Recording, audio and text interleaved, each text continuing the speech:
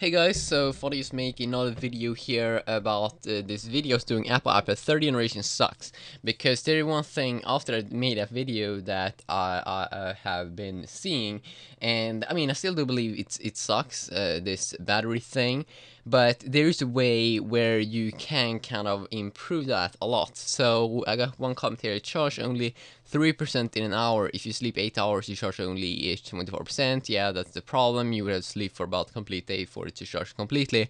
Now, what I realized was that when you charge it with the screen turned on, you get a extremely slow charging speed. But if you go ahead and turn the screen off, a charge up, I think it could be around like 15% each hour. Or I mean, it is at least 50% better charging time. So I mean, let's just think about this. So let's say you want to use your tab and charge it at the same time. Well, then you can do that with Transform Prime. The battery is going to go up even though you use the tab.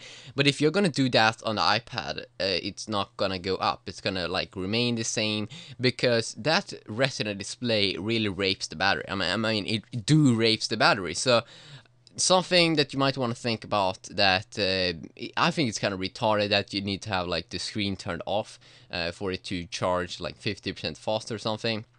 And that if you use the iPad and charge at the same time, the battery kind of doesn't go up. It could even go down, because if you're doing some really hardcore stuff. So I still do believe that that thing sucks, but if you're gonna charge it overnight, cool.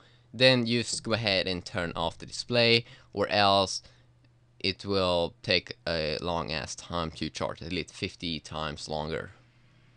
Or I mean 50% longer, not 50 times. 50 times, that's too long, okay? But 50% at least. Awesome. See you.